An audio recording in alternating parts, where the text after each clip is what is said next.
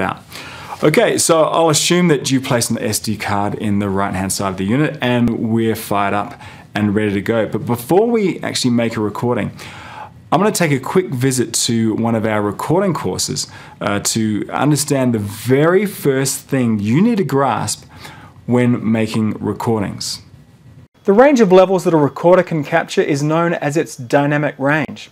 That's the limit on what's the most quiet and the most loudest sound that it can record. Now, our job is to set the levels of our input so that we get close to, but not exceed the maximum limit.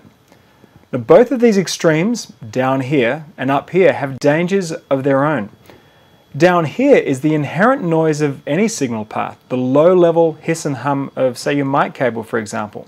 Now, I wouldn't set my level way down here because it is down in what we call the noise floor. Then, if you later wanted to amplify this recorded audio, you would bring up the noise floor too, giving you a horrible signal-to-noise ratio.